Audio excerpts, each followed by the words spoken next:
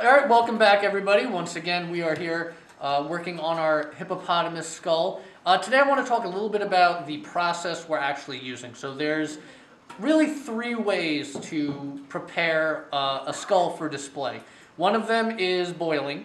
It is the fastest method, but we don't really have the ability to do it. If you're not really careful, it can result in cracking some of the bone and some of the teeth. The second way, and probably the one we get asked about all the time, is why don't you use those flesh-eating beetles I always see on TV? Well, the flesh-eating beetles work really great, but you really have to know what you're doing in order to keep them. They do kind of create kind of a dust and a vapor, and you really have to have like a strong HVAC system, a way to really cleanse the air. And we don't really have the facility or ability to do that here. So we're using a process called cold water maceration, and that's really just a big fancy term for soaking her in a bacteria bath. We clean that out and refresh it and clean her up every week or so, but we're really letting the bacteria do the work here.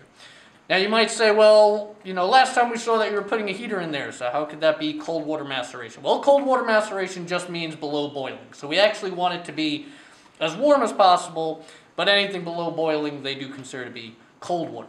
So what we're doing today is we're actually starting to remove teeth. Some of the teeth have already naturally fallen out, and as the material kind of decays around the socket and inside, a lot of the teeth will naturally fall out.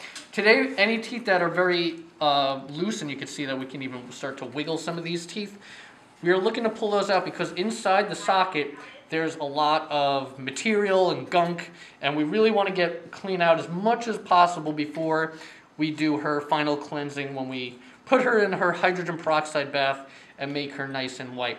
Right up here I have some of her more impressive teeth. These are two teeth we just pulled out a few moments ago. And one of the really neat things about this is how much is showing. So if she opened her mouth in life, you would see this much here. But the root goes way back, so what you're actually seeing, it's almost like an iceberg, where really what you're seeing is only a very tip, while 2/3 of it are inside. You can see how far deep into the skull that goes, and we haven't even cleaned this one off, so you can start to see some of the gunk, and a lot of it's really just dead bacteria and stuff that we need to wash out of there. Of course, when you think of a hippopotamus and you think their mouth, you think of those huge tusks, and those actually fell out very early in the process. But I have one of them right here to show you.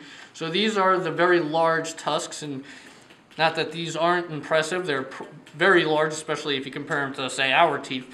But compared to her very large tusks, you can really see that difference. And of course, they use these tusks to fight amongst each other, for defense, and they are very, very formidable weapons. And we're hoping that when we pull her back out in a couple weeks, all that material that we were hoping was going to finish rotting away is going to be completely gone, and we can go to the next stage of the process, which will be her final cleansing before her bath.